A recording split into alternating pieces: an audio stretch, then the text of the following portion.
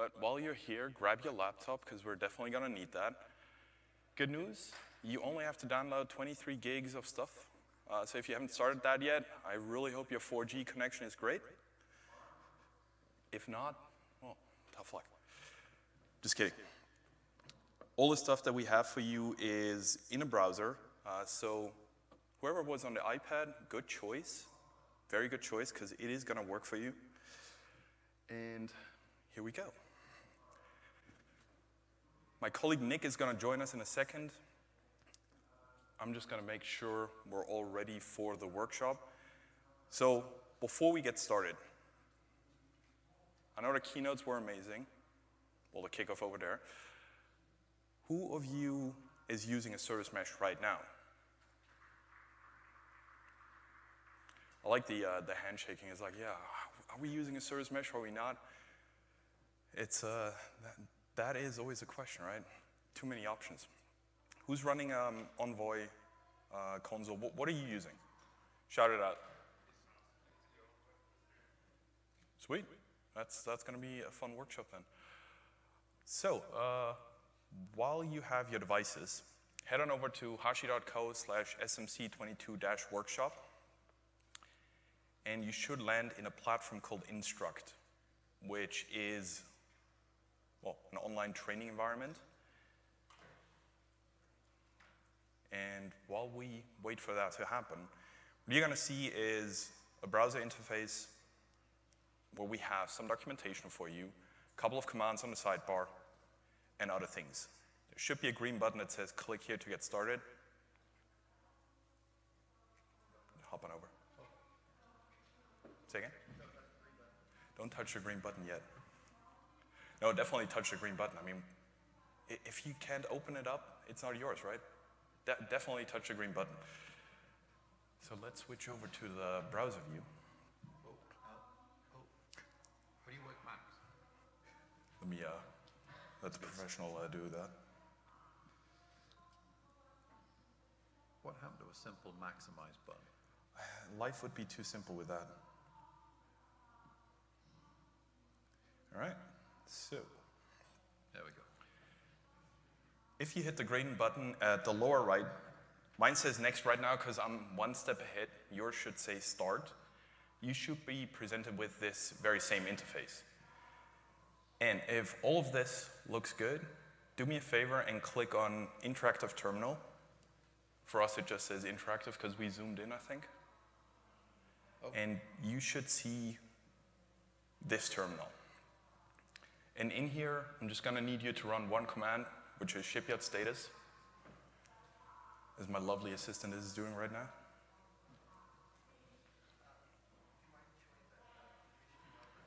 The URL is, if you switch over to Keynote, yeah, there we go. So you can tell we take this seriously because we aligned this to the slide. Could have just hit the play button on that. Don't show people how the sausage is made. Damn. Good morning. Just want to make sure, you know, like all the stuff is working. Can you imagine if that was an alarm clock? Man. All right. I'd be awake right now. Did the URL work for you? Good. Yeah, so this is the sound that plays when somebody opens a workshop for the first time. With that, it is the sound of 1,000 computers being slowly tortured. Yes, it is. Sweet. So if you're on shipyard status, like Nick did, you should see roughly 42 things that worked out.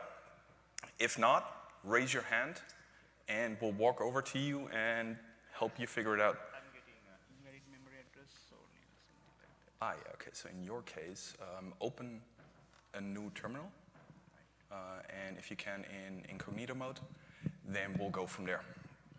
So we have everything that we're going to run through today. We're going to run through this as a group. The instructions are all here in a kind of a self-led approach. So if we don't kind of get through, or you want to kind of come back and run through this at your leisure, then you can feel absolutely free to do so. We've tried to kind of build this, as I say, in a way that you can kind of go through things, and then we can kind of pick things up a little bit self-started as well. So the first thing that I want to kind of say is that Kerim uses natural scrolling on his Mac. There is nothing natural about natural scrolling. So I'm going to make some excuses. So in terms of the service, can I grab this out of there? In terms of the service mesh that we're going to be kind of using today, it is an Envoy-based service mesh. It's console service mesh because that's the one that we know. But it doesn't matter whether you use console or whether you use Trafic or Kong or Istio or whichever one you're using, because Envoy being the standard which it is, the kind of most of the things that we're going to kind of cover will be easily transferable.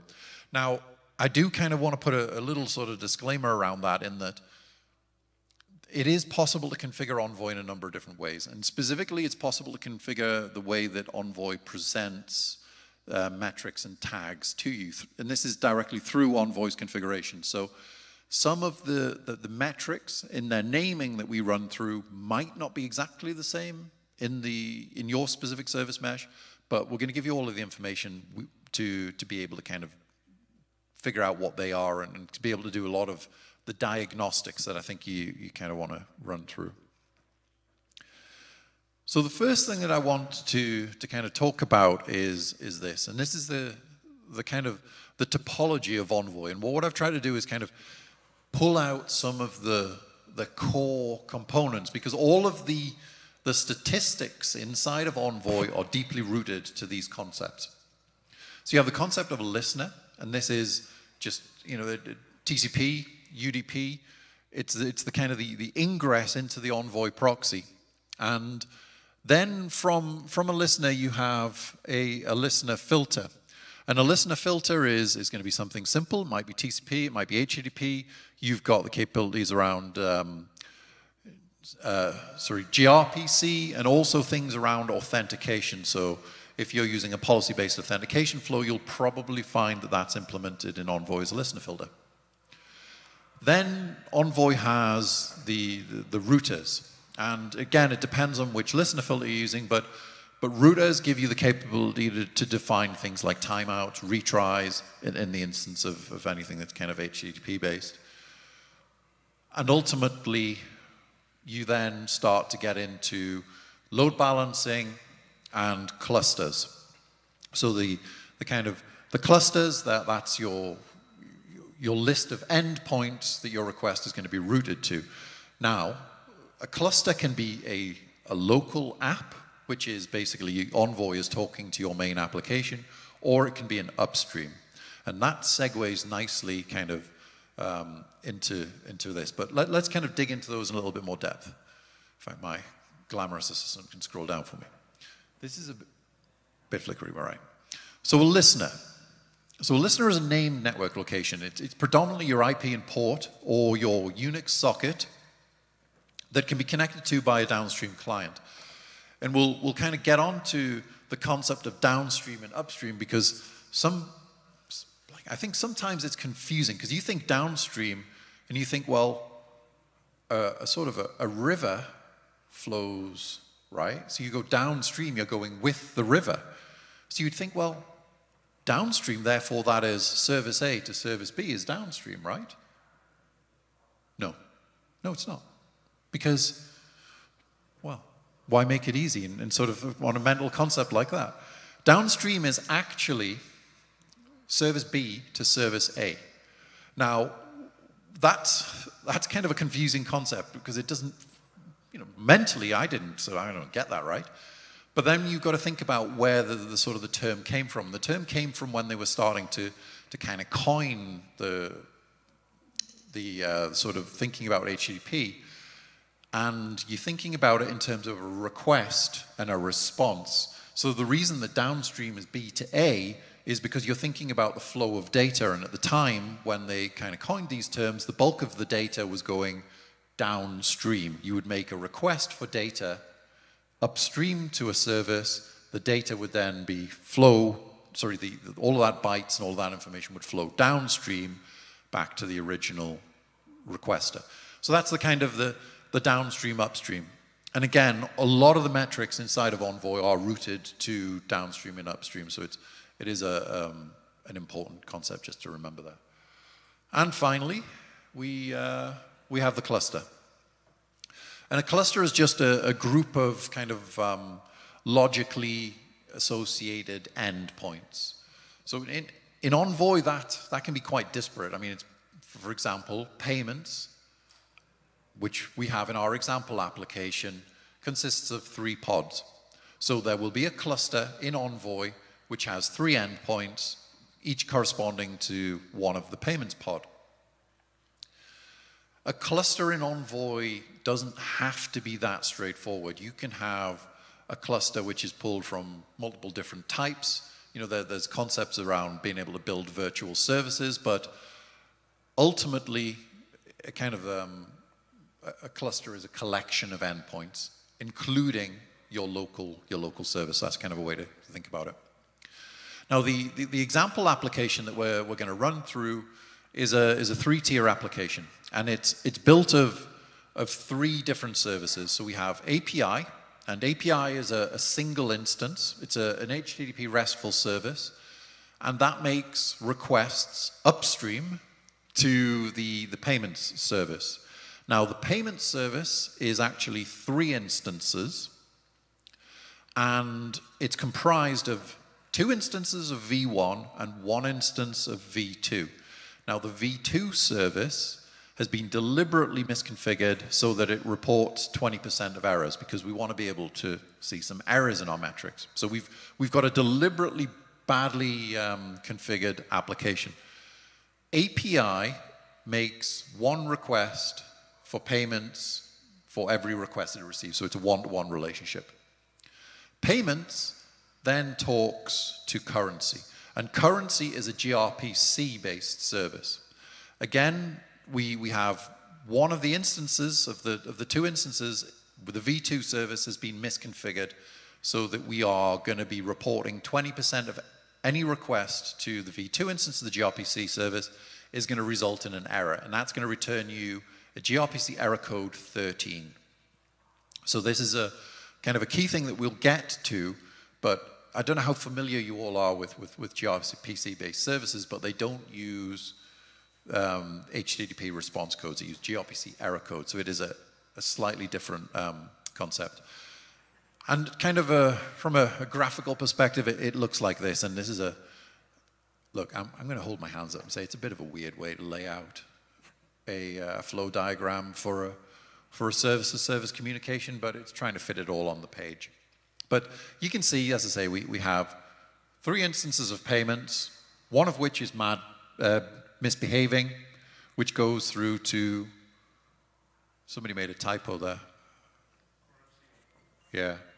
Oh, that's my vet. I'm not going to answer that right now. So we have 2 instances of currency, V1 and V2. Currency V2, same 20% error rate. So again, we'll be able to interrogate that and see those metrics. And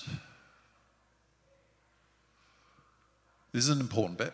So we're going to be using, most of the time, we're going to be just using Grafana. Now, the metrics system that or the metrics stack that we have in our example application is Prometheus Grafana. Whether you're using Prometheus Grafana, whether you're using Datadog, Lightstep, Honeycomb, whatever sort of matrix platform you're using, other than the sort of the subtle differences around the language, because we're going to be looking at PromSQL in order to sort of build our dashboards, it's going to be fairly translatable. Now, Grafana, you're going to have to log in when the first time you use Grafana. We used what we think is probably the most secure username and password, which is admin. Now, Grafana will ask you to change your password. Just say no, because if you do change your password and then it logs you out and you forget what the password is, then I can't help you, and you're going to have to start again.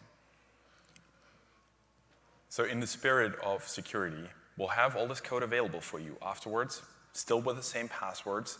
This is a workshop environment. We do silly stuff, so we can all learn from it. Nick was kind enough to say that we deliberately made that service suck about 1 out of 5 times. That's my doing. I'm very proud of that. More importantly, though, when you deploy this, make sure your network is not open to the world. There are way better ways to get up to speed with those passwords. Don't use admin. It has to be said, because then it's not our fault. Yeah, but who's honestly gonna think? No hacker in the world is gonna think that people are gonna be stupid enough to use admin. Therefore, admin's probably the greatest password. Depends on the dictionary attack that you're going through, yeah. Do we have the disclaimer on there about if anybody gets sued for using admin, the Grafana password, then we're not liable? I'll show them. If we don't have that in the documentation, just so you know. Okay. Now the other thing that you're going to use, we do have an interactive terminal there that you used before, but we've got a terminal which is built into the documentation. There's going to be some steps in the workshop where we're going to want to dig into Envoy, and we're going to want to look at things like the config dump, because we're going to kind of like understand some of the topology. We're going to understand how we can identify metrics by actually looking at the Envoy configuration. And for that, there's a terminal built into the documentation which is going to allow you to do that. For most things, you don't need to copy pasta or type on your own. There will be a big blue button, and if you can click the big blue button there, Kerim, please. I think my environment just timed out, so I'm going to reload this one real quick. Okay. Then clicking the big blue button, what that will do is that will automatically run the command in the terminal again. You know, most of this stuff is literally just execing into a pod and running a curl to get the config dump, or to look at the clusters and things like that. And with that, we're ready to begin. We're just going to restart our environment. So the environments will run for 2 hours. If you come back to this, say tomorrow or something like that, it might take about 3 minutes for an environment to create, because we currently have them switched on. Hot start today, but you know, just bear with it. It's doing a lot of stuff. It's creating a Kubernetes cluster. It's deploying a bunch of applications. It's installing Prometheus and Grafana and Service Mesh and all of that. And as somebody who has worked in this industry for quite a while, 3 minutes is nothing short of a miracle, when it used to take 3 months to get an individual Apache server.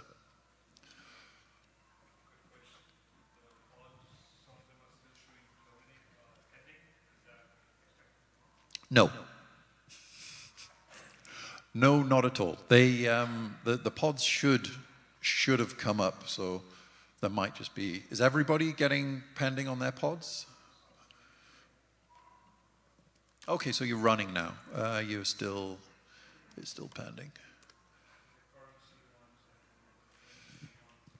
Yeah, let's have a look. It's probably... I hope it's not getting... I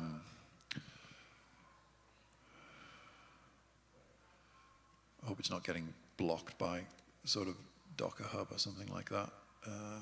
Let me...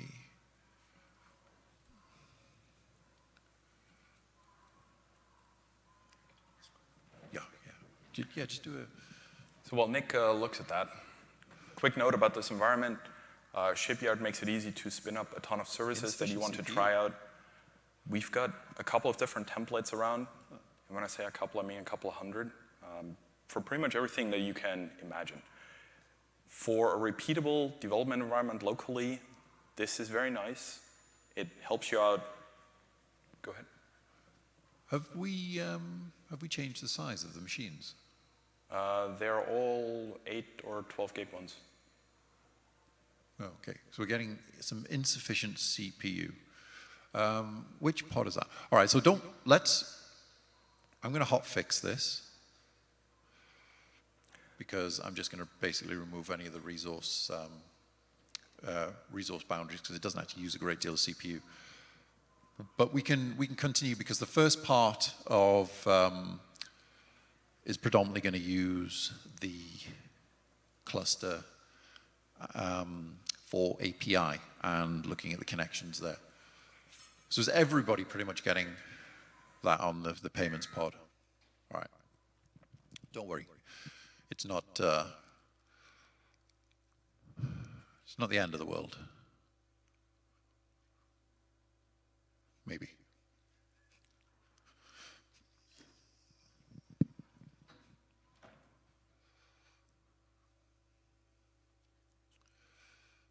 Okay.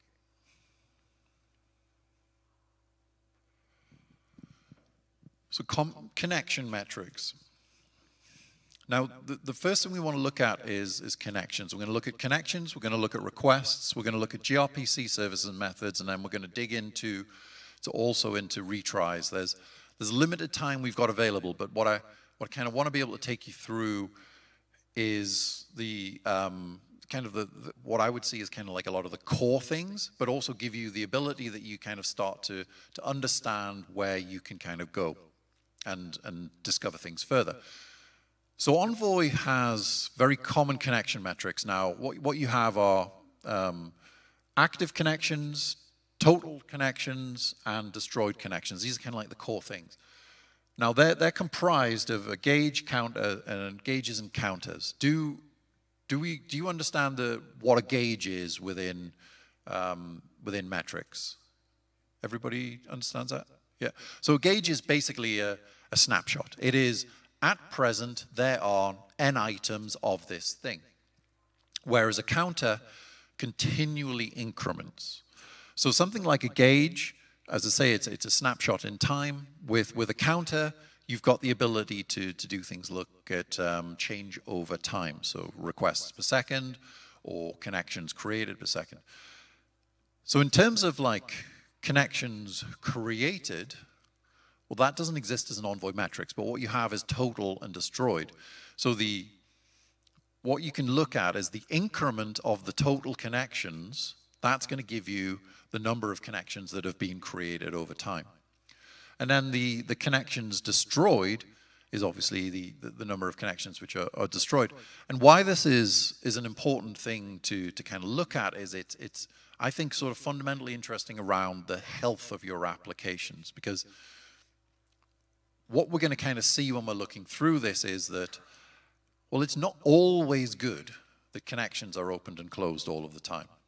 Like, you've got to think about the way that the service mesh works. So the service mesh is from proxy to proxy making an MTLS connection.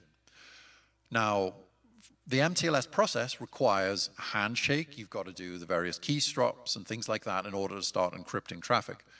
So in certain instances, it's not always ideal to have lots of connections coming up and going down. In an ideal world, what you want is a connection pool where you're reusing those connections.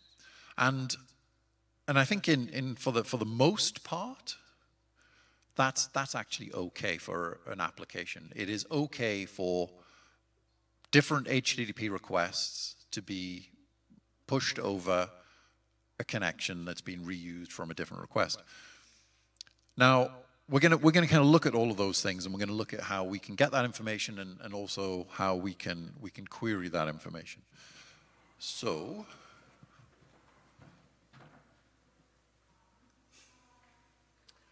first things first is looking at downstream connections.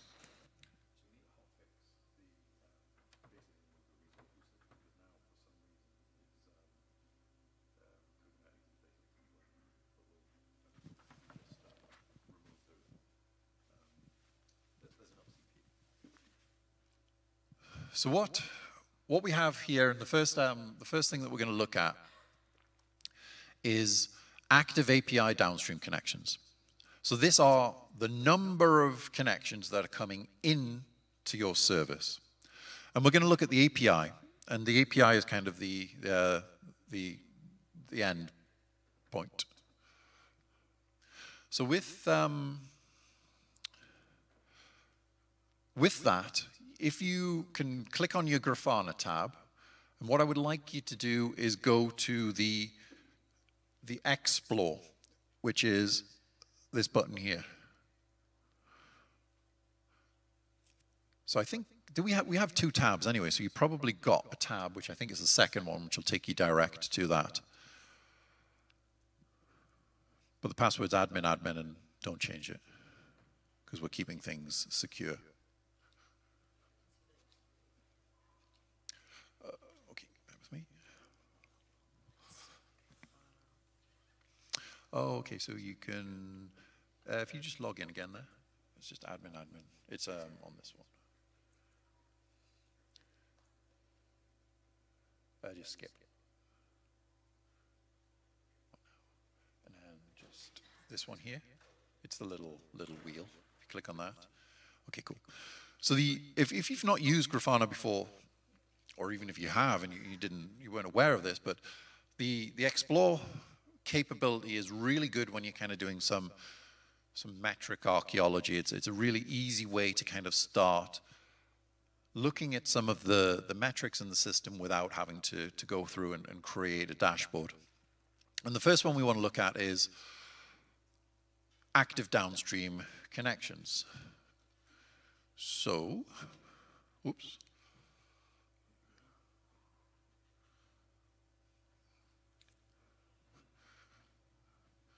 So this is what we're going to end up building, and there's a lot of information there. So we're going to kind of look at this and we're going to filter through it. Can you scroll down a little bit for me, please? All right, cool.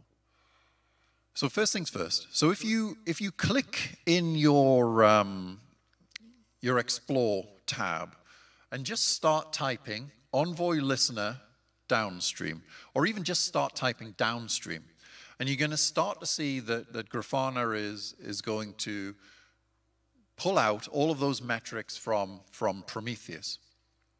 And what we want is we want the ability to kind of, well, the metric, the specific metric that we're looking for is Envoy listener, downstream, CX, which is the sort of the shortcut for connection, and active. And if you display that up on your screen,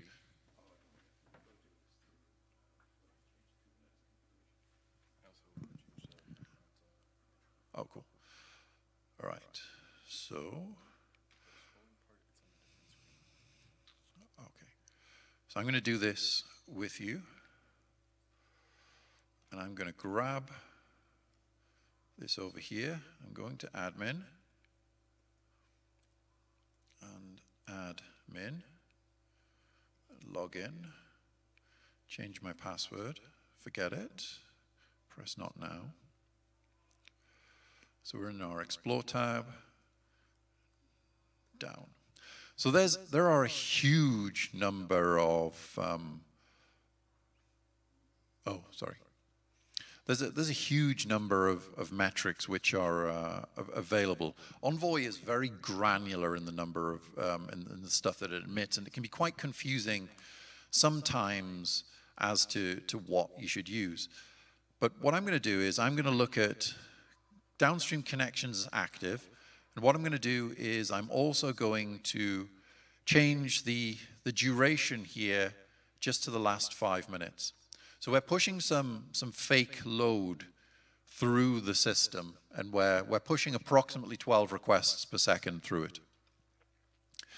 So let's have a look at this. Now, we've got a number of different metrics, and we've got connection metrics which are being pulled from a bunch of different services as well. So it's not, we want to specifically look at API, but we're getting data here from all of the other applications and services. And what we have is connections active. So you can see here we've got another one, connections active, and here again there's another and another. So lots of different metrics. What we want to be able to do is we want to be able to filter this information. So to kind of filter that information, what we can actually do is use the labels that Envoy is providing for us. So let's do a filter, and let's add a label which is the Envoy listener address. So if I go over here and I add the autocomplete should. Oh,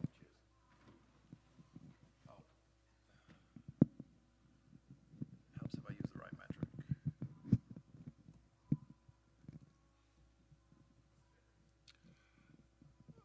So we've got HTTP and listener, and what we want is, sorry, the listener. So I'm expanding that, and I want the Envoy listener address. So the Envoy listener address, this is going to show me the connection metrics for each of the listeners that exist in the system. And you can see there's a lot of them. There's a bunch of different listeners that are present. So for example, we've got a number of different ports, because for every port that Envoy is listening on, you've got that there. So for example, in terms of console service mesh, the public listener, the inbound connections are always going to be running on 20,000, and that's just kind of like a standard that we use. And again, like different service meshes will use different things, but I can actually apply that filter there. And what I can do is I can just get the connections in this specific instance for that pod on port 20,000. Now that's great. And in the instance of API, where we only have a single instance, but what we want to be able to do is be able to do some sub-filtering. So you can actually have multiples of these pods, and you can also use regular expressions. So for example, let's make this more generic. So let's get all connection listeners that are going to be running on port 20,000. So we can just use a regular expression, and we can change the PromSQL query to use a regular expression. And now what we have are a bunch more metrics. So now this is all of the Envoy public listeners that are in our system. But this is also, you can see that you have like the currency service, and we've got payment service and all sorts of things in there. So what we want to be able to do is add another filter.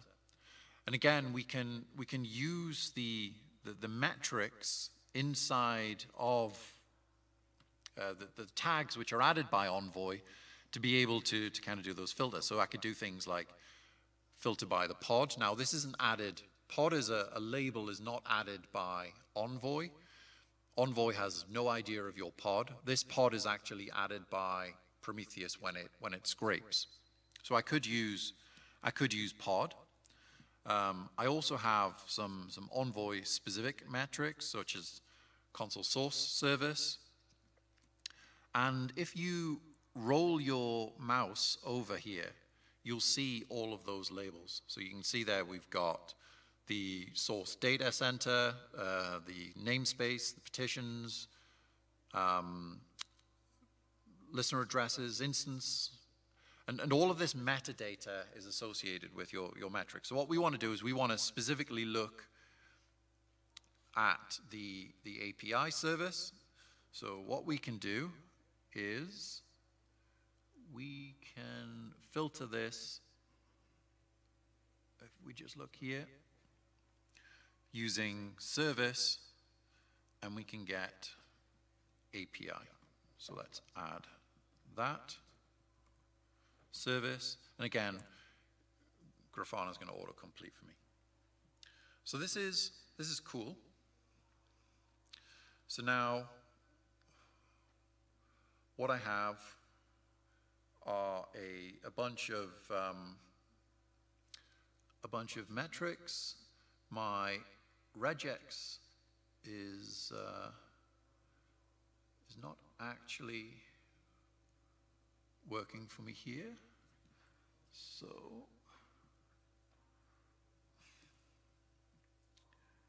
let me just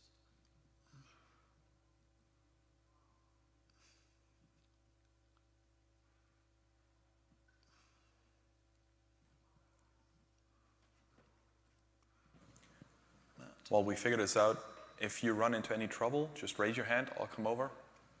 There we go.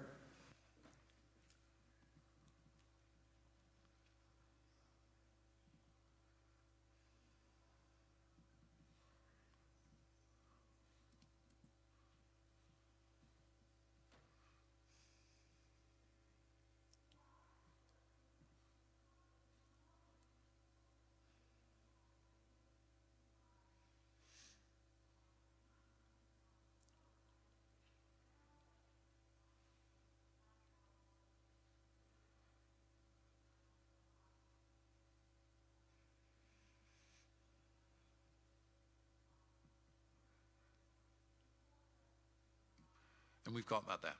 Okay. Now, what you're seeing is three sort of series.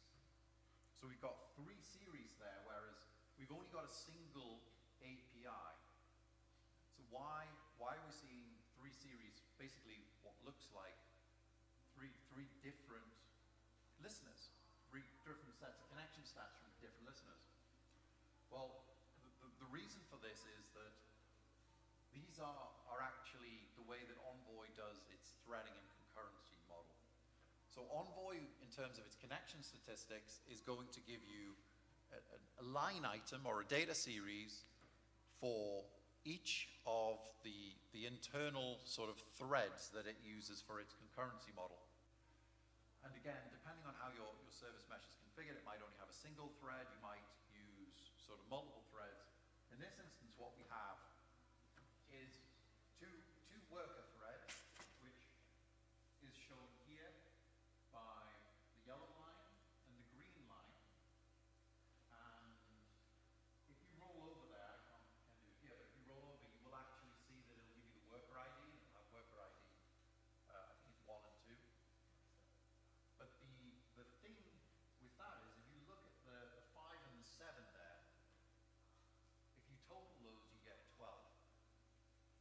So the reason that you kind of get that is that what Envoy is showing you is it's kind of showing you the main broker thread, or the kind of the aggregated, before it hands it off to its concurrency model. So in our instance, what we're really interested in, we want to look at the kind of the overall connections. So we've got two options. One is we can sum the worker threads, or we can just look at the main thread. In the documentation, the reason that Envoy says that it gives you these individual line items is that when it comes to performance tuning, what you really want to be able to kind of do is see that there is an equal balance of connections across each of the, oh, it's okay, you can hear me all right. An equal balance across both of the worker threads. I think it's a fairly new feature that's been added in either in 123 or 122. Definitely wasn't there sort of a little while back. So what we want to do is, again, just kind of go through and take a sub-filter. So instead of, you see there, Envoy worker ID equals 1, well, we want to just get the main thing. So what we can actually do is we'll do a sub-filter. We're going to do Envoy worker ID, and we're going to say Envoy worker ID is blank. And there we go. So that's now just giving us the main thread. So we now know, because this is a gauge, it's a snapshot in time, that there are about 12 connections, consistent connections to the API service, which is good, because what this signifies is that we're using a connection, and that the connection pool is kind of standard. We're not really seeing things, well, we'll have a look in a moment about sort of opening and closing, but that's kind of a good thing. That's an efficient way for this particular service. So let's grab that statistic, and what we're going to do is we're going to create a new dashboard, and we're going to go through and we're going to start building up a panel. So you can use your other tab there so that you can keep your Explore window open. And we go over to Dashboards, New Dashboard, and I'm going to add a new panel. So then what I can do is I can just grab this query from there, and I can drop it into my dashboard. And then I'm going to give this a name, API connections. So again, we've got the ability there. We're going to change the time. Let's just look at the last 5 minutes. If you look at the data over a little bit more sort of time there, if you're looking at it over a greater duration, you can see it does change over time, so the connection pool is expanding, but we've got that information there. So the next thing is that we can give that a name. So we're going to call that active downstream connections. And we're going to just paste that into the legend. So we've got our active downstream connections. So the next thing that we want to do is we want to start looking at upstream connections.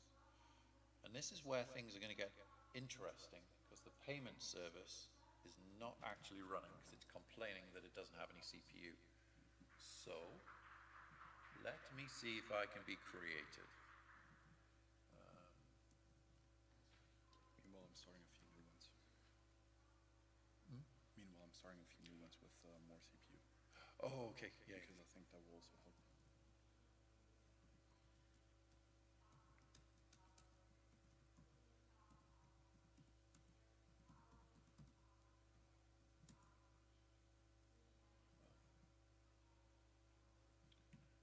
Sorry, bear with me.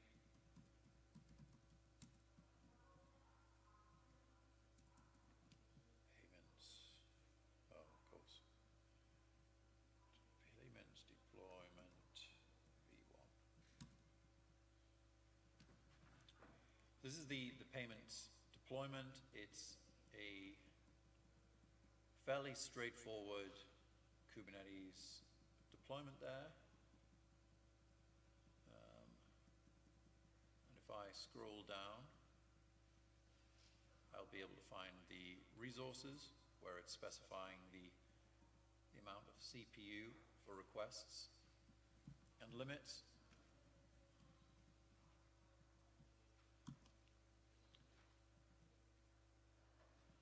And I'm going to remove that.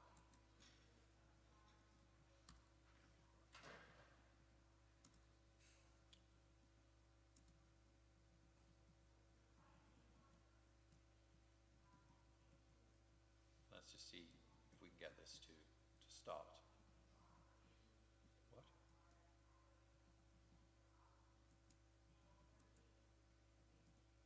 Oh, caps lock. Okay.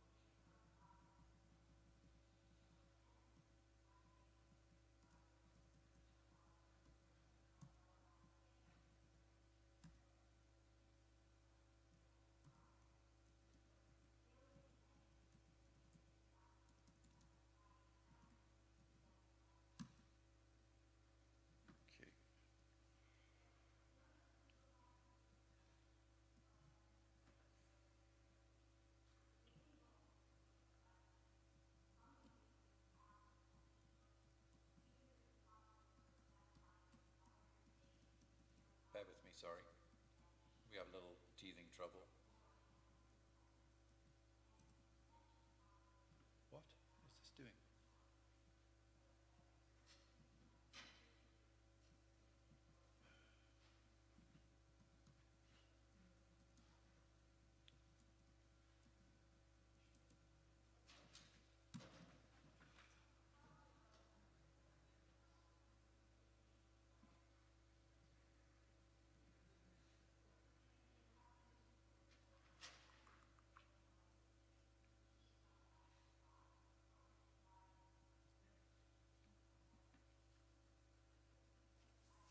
I apologize. The machines that we spun up to create the environments haven't got enough. They've come up and they haven't got enough CPUs allocated to them, so the application is not starting.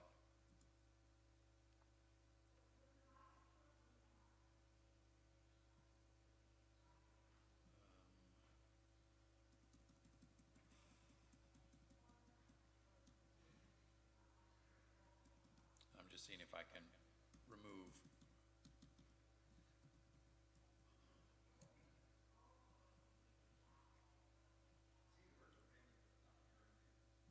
Yeah, it'll depend on which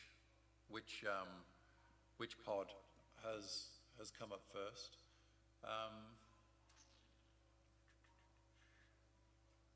I'll tell you what, for now,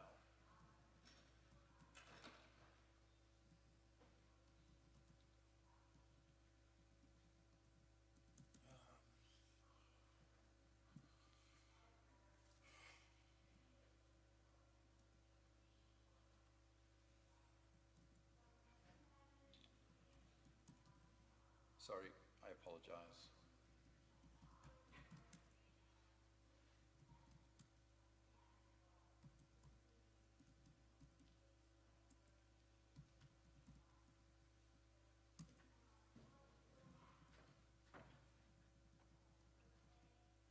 What's this?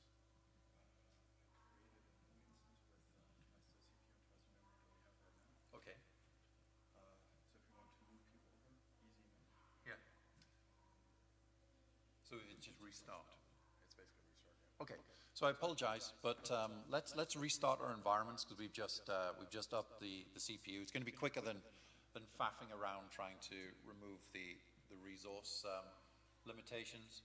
So if you just go back to the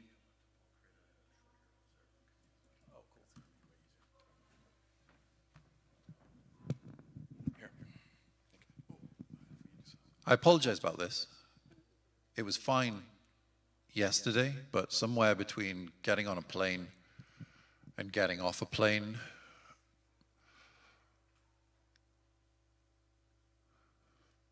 it isn't. And it's kind of like the way that we've built the workshop, everything is very, very dependent upon this app having 3 tiers. Because actually, if the payment service isn't starting, well, then you're not going to get any requests through to the currency service. So I'm not going to be able to show you the gRPC stuff. And yes, so I apologize about that. But again, you know, what you can do is, now we've fixed the number of CPUs, you will be able to kind of work through this at your own leisure as well. So we'll run through these things and I'll explain them to you. Because we're a little bit kind of short on time, I apologize that we won't have the leisure to kind of go through much in depth, but we can go through, we'll explain the concepts, and you can go away and you can literally just spin this up when you get back home and run through it yourself, and obviously feel free to reach out to me. And we're just creating a new link for you, which will just be easier to.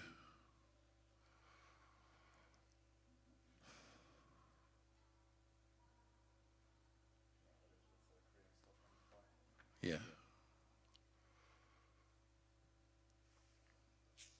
downside of preparing things like this is that when you prepare them too soon, they give you all the bugs that you expect.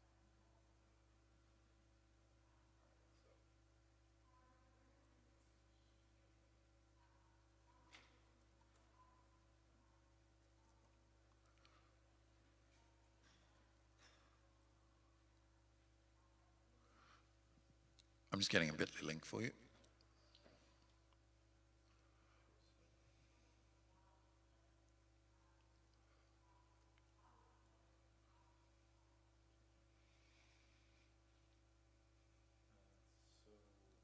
what we need to do is, one, kill all your old environments. Yeah. So the easiest way to do that is when you're in your environment, to click stop. Yep. Because then your machine will be terminated. Okay. That's what we want. Okay. So can you go back to the main page there?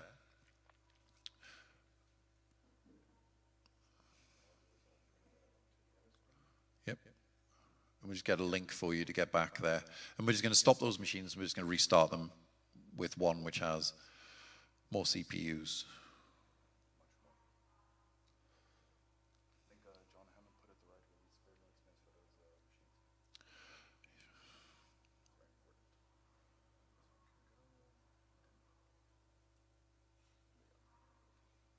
So what you're looking for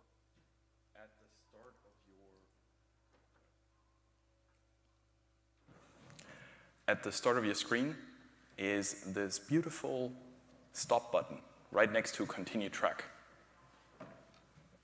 Remember that time in college when your teacher was basically like, yeah, you got to keep working on this? Right now you don't. Just hit the stop button, terminate that instance like it hurt you, and we'll get a new one. Because in fact, it did hurt us. It wasted our time by being too underpowered. Right. So we'll do that live. There we go. And then, if we go to this URL, which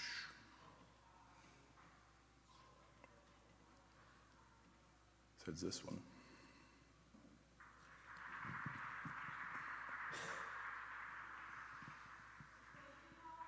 And I'm just going to bring it up here.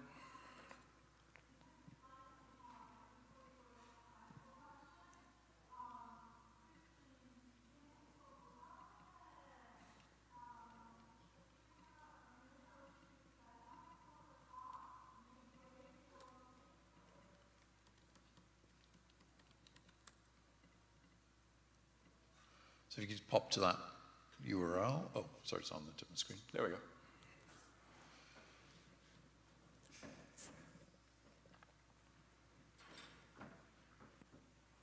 Demystifying metrics is also very much about typing in long strings into address bars, Grafana search query bars, pretty much that.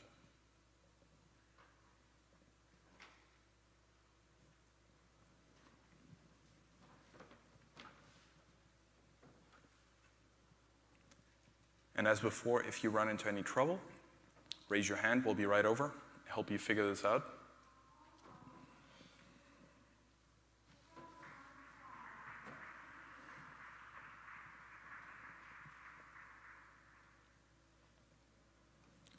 Can you imagine in olden times if it was that easy to get 16 gigs of RAM?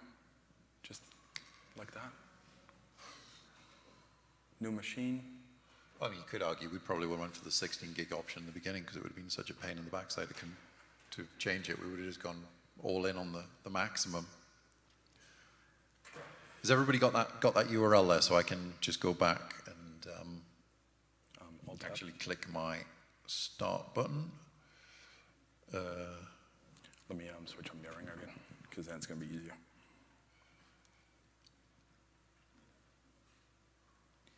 All right, so.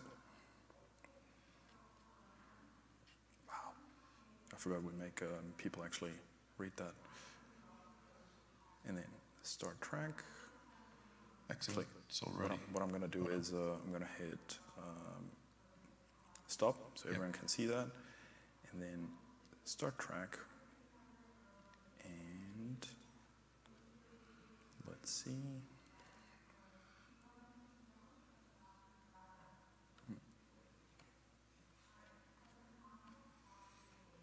Just click the button.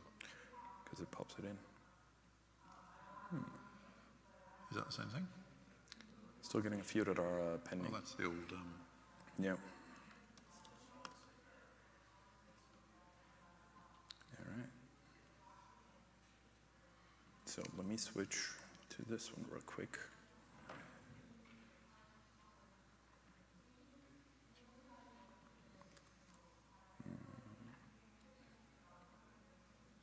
Yep. Let's do this.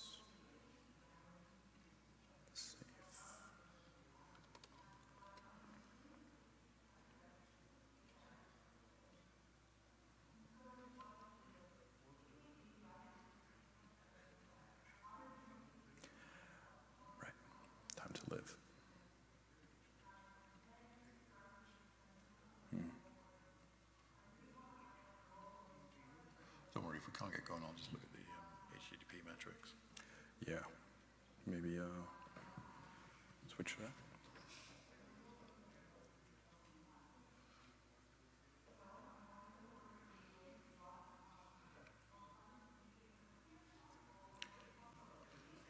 So from a code perspective, it should give you a new environment.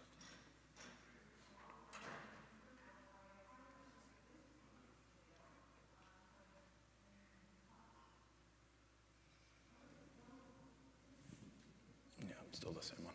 All right, let's not, we're going to run out of time. So let's kind of look at, what we can do is we can kind of start digging into HTTP requests, because I think we can still look at HTTP requests with regard of the API service, and we can start looking at some of those metrics. So with that, let me just log in here.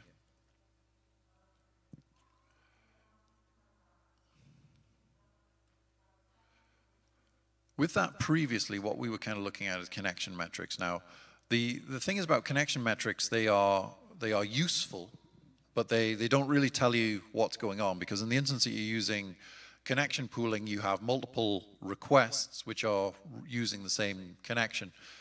A connection will also only tell you if a connection has succeeded or if a connection has failed. There is no knowledge around there of whether a request has succeeded or a request has failed. And the only way that you can kind of do this is by looking at a layer 7 or an application level protocol as a metric. And Envoy has the capability to do this. So when we kind of looked through and we said, look, we've got listeners and we've got listener filters and things like that, to be able to configure and to be able for Envoy to emit request level metrics, then we need to use a filter. And generally, your service mesh is going to do this for you. You're not going to have to actually make this configuration yourself. But in terms of Istio, what you would do in order to be able to configure something as HTTP is you use the service declaration and then you specify the app protocol or something else. And if you're using console, you use our sort of configuration. So the API service has actually been configured as HTTP. And what that will do is it creates this configuration. Now, I think it is useful to understand Envoy's internal configuration that you can get from the config dump, because when you're starting to look at your metrics and you want to kind of understand which particular listener you should look at, which what is this metric, what is this label, what does it kind of mean, then the Envoy configuration is actually a good place to kind of go and digging in. And this is what would have been configured inside of Envoy. So we have an HTTP connection manager, the stat prefix there, we're kind of on the public listener, so that'll be some of the labels and things like that we're adding. And we don't have any sort of root configuration other than everything is going to go to the local app. So that's kind of the base level configuration, but it means that for every connection and that's made to Envoy, Envoy is going to go, right, I know these connections are going to be HTTP. So what it does internally is it will decode the data flowing over the connection, decoding it into its HTTP, which it can then use to be able to define metrics, because it can look at things like the HTTP response codes. It can then look at the payload and the data sizes and things like that in order to be able to report richer information. And again, what we can do is we can look at downstream requests. So we're going to look at Envoy listener, HTTP downstream, RQXX. So what this convention, again, it's the listener. Now you'll see that because we do have HTTP metrics, it has the HTTP in the name. And again, we're looking at downstream, but this time instead of connections, it's request. And what the XX part of this is going to be is the response code. So when I run that, you can see that I've got, well, you know, a huge number of metrics in there. And the thing is that different from when you looked at the connection metrics before, connection was a gauge, it's a snapshot of a point in time. Request is actually a counter. And because it's a counter, what it will kind of show is the change over time, which means that I can actually run some functions to be able to show requests per second and things like that. And we're gonna look at how you do that. So the first thing is, what we're gonna do is we're gonna filter it. So we want to use some of the filters. We're gonna use the connection manager prefix, again, to use that tag to be able to get our public listener. And we are going to specify our service, which is going to be our API service. So if I go into my box there and I filter that, then what we can see is that we've got a graph there, which is, well, it's kind of increasing over time. But the other thing that you'll kind of see around that is that it's giving the HTTP response code. Now, because we've got that payment service which is haven't deployed, well, every request in API is resulting in an error, which is why we have here, if you look at the Envoy response code class, so for every HTTP response code, well, through the classes, so 1 through 5, Envoy is going to add a label to the metric, which means that you're going to have the ability to have an individual series inside of your dashboard. And this is in itself not particularly sort of interesting, because you don't want to know the number of requests as they're increasing. What we really want is how many requests per second that we have. So in order to be able to kind of do that, then, you know, what we can kind of do is we can use some functions. So in the connections tutorial, what we were going to show you is we were showing you how you can use the Prometheus the Prometheus function rate in order to be able to convert that counter into requests per second.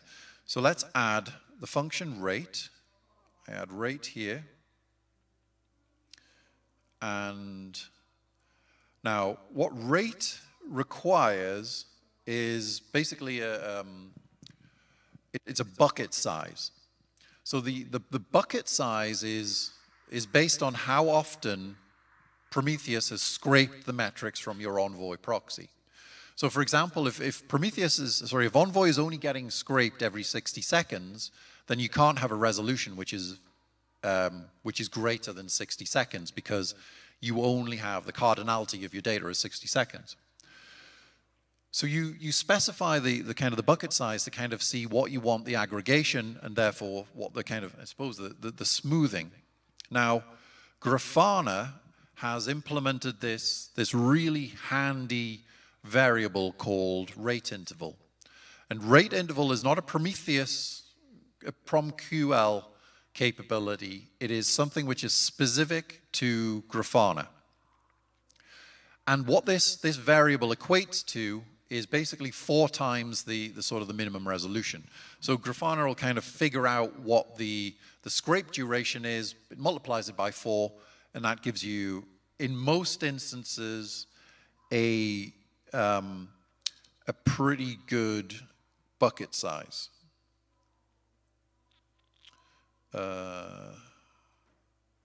Why does this hate me?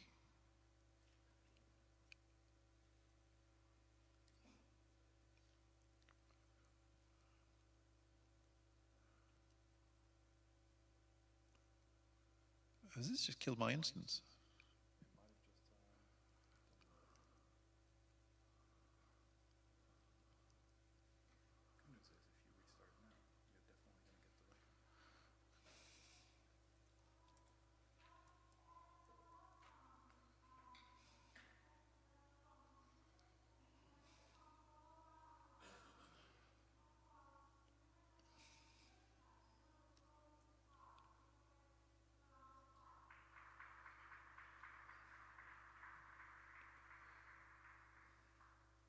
There we go. So now what we can see here is the requests per second. Because we've used that rate, it's converted the counter into requests over per second. And if you look at the kind of the number of requests you're getting here, it's around about 10, which is approximately the same as the connection pool that we were seeing earlier. It does seem to have actually, has that restarted? God, please.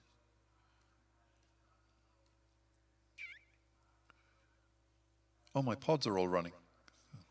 That's good news for me. So we've got that information. So we can see requests per second. Now what you see here in the yellow line is anything that resulted in a response code 200. What you see on the red line is anything that resulted in a response code 500 or 5XX. The reason you're seeing the 5XXs is because one of the payment service instances is reporting errors. So you're going to get errors coming back. So this is actually as expected. What we can see here is also 400s. Well, it's an empty line entry.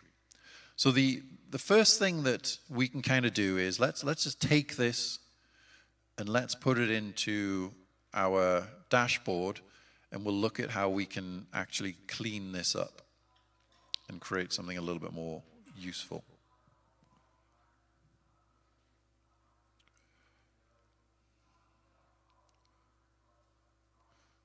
No, I don't want explore. I want browse, new dashboard, new panel.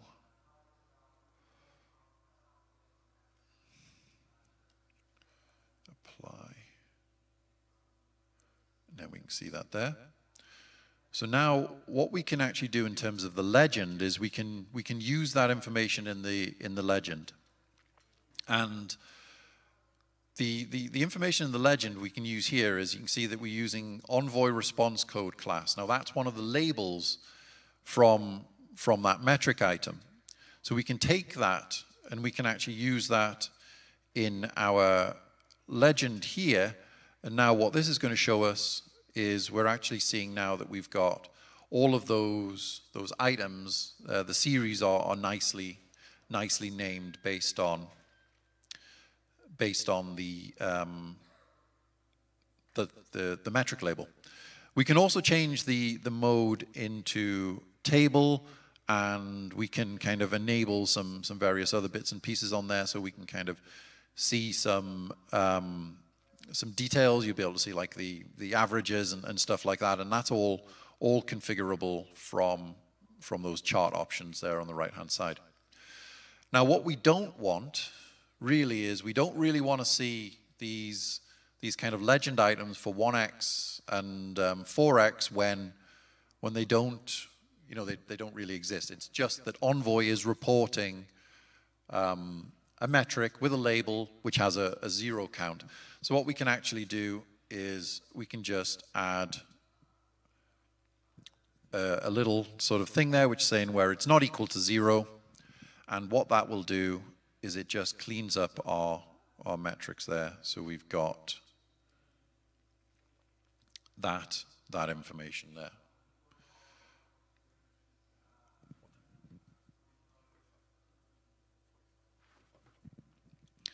All right, so I'm going to, as I said, the way that this was all set up, barring not having enough CPU, is that we have the sort of the ability that you can kind of run through this as a self-paced workshop.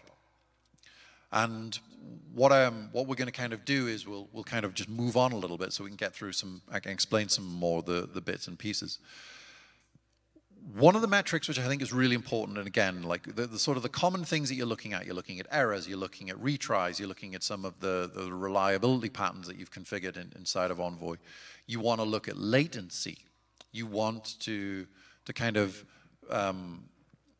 do things like that, and it's really sort of a really important sort of metric to have. I mean, latency's I mean, it tells you whether your sort of application is within normal bounds. It can tell you whether you've had a regression in your deployment, or importantly, whether you have any sort of outliers and things like that. Now, there is a blue button on there which will basically dump the sort of the cluster dump, and let me just run that, and I'll show you what's going on. So what I'm doing here is I have just run. It's basically kubectl exec, and all I'm doing is I'm calling config dump, which is on Envoy's admin port. So Envoy's admin port in our system is running on 19,000. So I can call, stats Prometheus to get the raw information, and I'm just running a grep on that to just get the time bucket queries. And if you look, you'll see that you're getting like a bunch of different metrics. So for example, here we've got 846. So the local cluster API is 846. Now, what that means is what Envoy, this is a histogram. So what Envoy is doing is it's grouping requests into buckets based on their duration. So in this instance, it's less than or equal to half millisecond. And then here we've got, less than 1 millisecond. So the number of requests. So anything 3,000 took less than 10 milliseconds and 25. And by using this sort of, these histograms, what we can actually do is we can represent this and kind of get the data out of the bucket. So we can look at the 50 percentile, which is kind of the median, or the sort of where the bulk of your requests are kind of coming into. And then we want to look at the outliers. So we want to look at the 95 percentile, maybe the 99 percentile, the 90 percentile. So let's just kind of go through and let's just put this into a chart, and we'll have a look at how we can use that histogram quantile function. So the raw data, well, it looks like this. So what you're seeing is like 10, 12. Now, this is not the duration. This is not milliseconds per second. What this is it is requests per second that took less than, where is the line item in there? Less than 50 milliseconds. So it's basically the histogram information. Reporting it like this is not particularly useful. So what we're going to do is we need to transform that into something more interesting. Now, what Prometheus has is it has a function called histogram quantile. And what histogram quantile does is it takes the histogram metric, and it basically runs a bunch of maths on it, put the metric back into the buckets, and it'll pull the 50 percentile, the median, and then it's reporting that as the actual duration. So this here is actually 38.8 milliseconds as a duration. So now over the last 5 minutes, you can see that, within reason, our application is fairly static. It's kind of like going from a minimum of around, oh, cool. It's going from a minimum here of like sort of 38.2 to kind of a maximum up there of around 40. And it's a sort of a fairly sort of consistent, but what the median doesn't really sort of show you is it doesn't show you the outliers, and the outliers are important. So let's just put this into our dashboard. So I'm going to add a panel, and what I want to do is I'm going to paste in there. We've got the 50 percentile, and we're going to also report, let's just do the 95 percentile. So you can see when I kind of change this, that the 95 percentile in terms of my application is running around 90%. So 5% of requests in my system exceed 90 milliseconds, which is great because now we can kind of start to see the outliers. So when you want to kind of looking at why this information is useful is you want to be looking at, is there a really great difference? So this, I would actually say, is fairly normal. It's just normal behavior. But in some instances, what you will kind of see is that you might see errors. Now, you might look at your latency, and latency could be fine, but you might be starting to see errors. There may be a spike in latency. Now, that spike in latency could just be increased traffic. It could just be the system in general is slowing down. It can also be an outlier. So if you think about something like a database lock, now a database lock, which basically slows down the requests for every single individual in the system, will pull up your median. But it's not a median increase that's due to sort of across all your requests. It's a single request, right?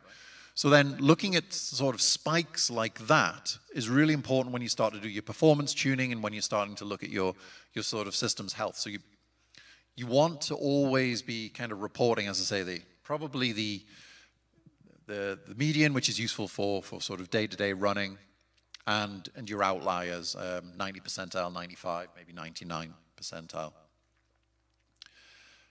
So now we've got the ability to kind of see the requests per second, but also the time it's taking for each of those requests.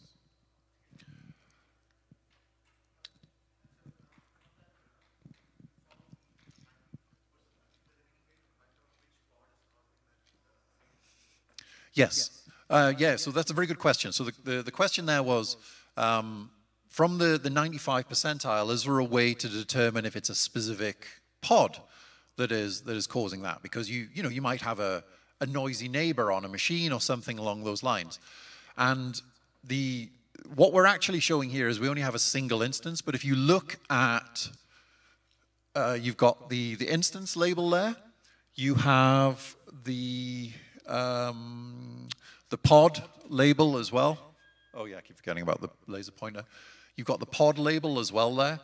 So all of that information you can use. Now, ordinarily, what I tend to do is I generally sum these, so I group them together to look at a service as a whole as opposed to an individual service instance. But to your point, like when you find an outlier, it is actually possible that it's not across the board a problem. It could be an individual instance, and the metrics are all there to kind of be able to dig in there and do your forensics.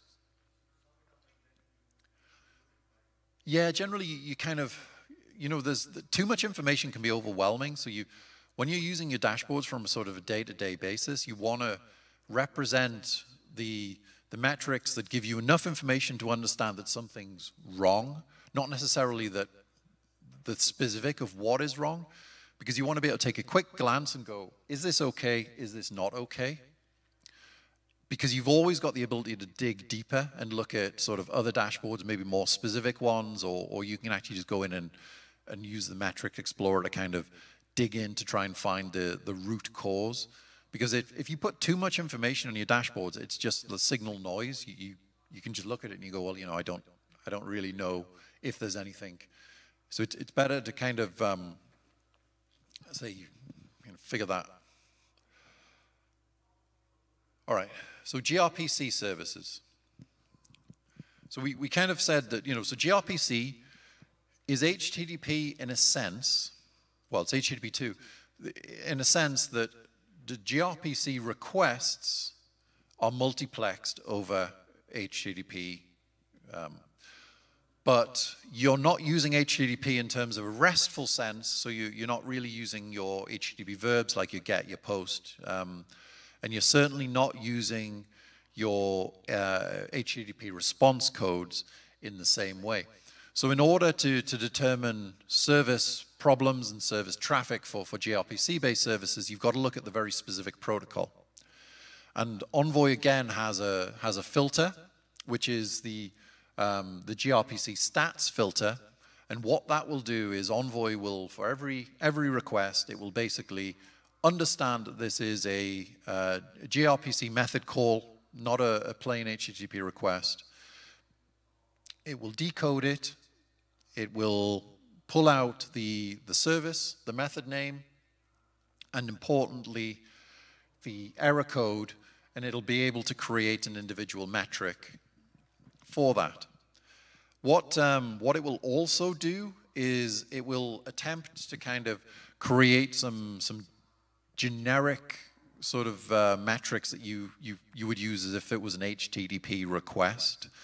And it does that by default. You can disable that, or maybe your service mesh will or won't. It depends. But the beauty of looking at the gRPC specific metrics in Envoy is that you get method and service level information, which is, you can see very granularly. If we kind of look at some of those metrics, like some of the common metrics there, you have the basics, method success and failure, method total. Now, success and failure, like gRPC is basically you get an error code of a 0, which is a success. Anything which is not a 0 is classified as a failure. Now, that could be it depends on how the service is being implemented. I've seen gRPC services which will return, say, an error code to indicate that an item doesn't exist or something like that. So it's kind of, I think, of somewhat use just to use kind of success and fail. But what you do also have is the ability to kind of look at more granular requests. And Envoy is going to create metrics which are kind of rooted like this. So we have Envoy cluster, gRPC, the name of the gRPC service, of which an application may have multiple, and then the gRPC method, which is handle. So let me just grab this and let me paste this into the Grafana Explorer here. And we will see that you've got kind of a number of different metrics.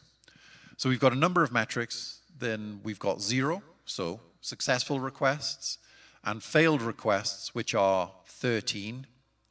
Now, the currency service returns a gRPC error code 13 on a failure. So that's why we kind of see those two things. But when you look back and think about the request metrics, now what you were seeing with the request metrics was that you had a label. There was a metric label which had the specific error code. We're not getting that with the gRPC metrics. So we need to get a little bit creative, is probably the polite way of saying hacky. But we can do quite a lot with PromSQL. So the first thing that we can do with PromSQL is that every metric can be referenced by its actual metric name, so Envoy cluster fake service handle _0. But you can also use this kind of very generic way of addressing a metric, which is that you just use the brackets, the generic label __ name, which is the metric name, and then we can use a regular expression. So for example, here, if I run this, what I get are all of the fake service handler metrics for all of the different codes, right? So we can see all of the 0 codes, we can see all of the 13 codes. And again, we've got 3 instances of the payment service calling 2 instances of currency. So we have an individual metric item for each pod. So first, the next thing we want to do is we want to be able to kind of report this and get that error code as a label. So what we can do is we can actually extract the label. So to extract a label, we can again use a PromSQL query, which is using label replace. And what label replace will allow us to do is it allows us to define a regular expression and say, from this existing label, add a new label. And it uses this syntax here. So the metric that you want to use, the label name that you want to add, the regular expression that is going to match. So this is like the match group. The label that we want to search for, and a regular expression, which is a search. So you end up with this. So we have label replace. We're using that generic metric approach. We're saying we want to create a new label called code. We want to use the match group 1. We want to use a source label of name. And then we have a regular expression here, which is basically pulling out the error code. And what I'm also doing is I'm going to wrap that in a rate so that I'm actually getting the number of requests per second. And you can see now that we have the code, okay? Now, there's a little kind of little trick here, and I'll be 100% honest. I'm not entirely certain how this works. It seems to be some sort of magic inside of PromQL, but by adding, what you basically have is the precision. By adding an additional colon to your duration, what I'm actually forcing Prometheus to do is run a subquery. So then label replace returns the correct vector that is needed to be able to use by rate. It's an interesting one. So now what we can do is we can either, we don't necessarily want to look at these as individual line items. We can group them together. And to group them together, it's just a simple matter of using the sum query. So I can wrap all of that in a sum, and then I can say by, and what I'm going to do is I'm going to use code, which is the label that I've extracted. And now what we can see is we've got a nice clean chart, which is showing us that approximately 9.7 gRPC method calls per second resulted in a status OK or a code 0, and 13 resulted, about half a request per second resulted in a status code 13, or an error. So we've got that ability. We're out of time, but this Instruct Lab will be available to run through at your own pace, and it will have the correct number of CPUs, so you're not going to have to deal with painful payments pods failing. I apologize for that. So it'll be, we'll keep it up for like a few weeks. Don't worry about that. It'll be fine.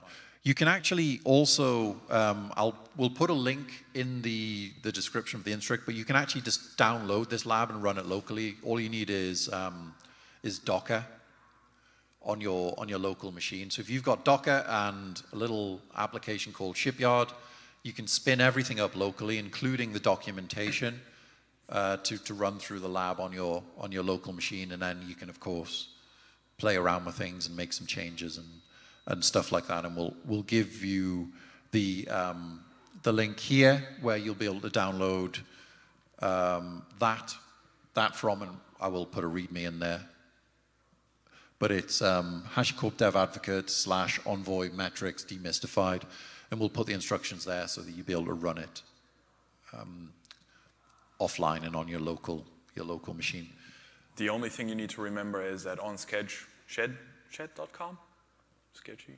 Instruct? No, oh, yes. Wherever you find the schedule, I'm guessing that's shed, we'll have the links in there, easy for you to click, either through the browser-based environment or by just cloning it yourself and working through it. And for fun, we also included a Packer image that we use as a backend. So if you want to have some fun with that, go ahead.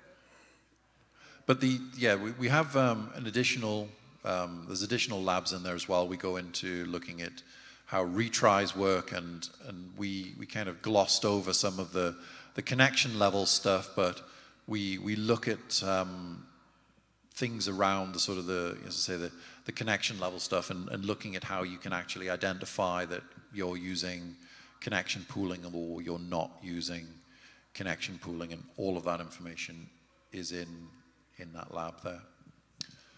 So thank you so much for bearing with us. Lunchtime. I hope you all have a lovely rest of your service MeshCon and a great KubeCon. And if you've got any questions, just reach out to us, and we're more than happy to dig in. Just out of interest, what service meshes are you all using? Predominantly Istio-based? Yeah.